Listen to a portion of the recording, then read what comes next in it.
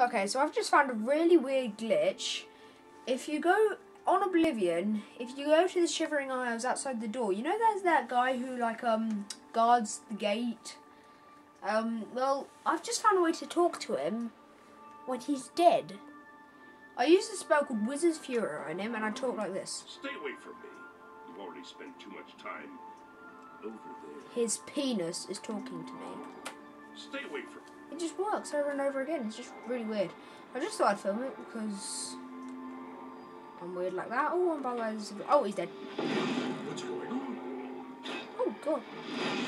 Okay, that's a bit weird. Oh, I can't do it anymore. Damn. Never mind.